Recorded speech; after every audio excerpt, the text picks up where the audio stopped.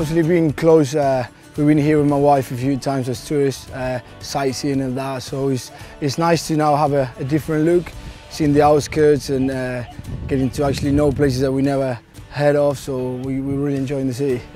Pro 14, perhaps not a league you know too well. Yeah. Looking forward to getting stuck in? Yeah, absolutely. It's like you said, never played that before, and something I'm really looking forward to. The travelling and playing different teams, different types of rugby. So yeah, really excited about it. Training's been tough, pre-season always is, but the boys have been great with me, and it was just nice just to get straight stuck into it. So been enjoying it so far. And one place we've been travelling is not too far is Newcastle, back to your former club.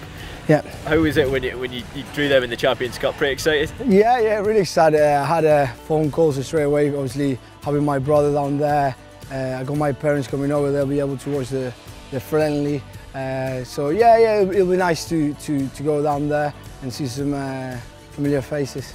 I'm just excited to be a part, and obviously I can see if I can leave a mark behind.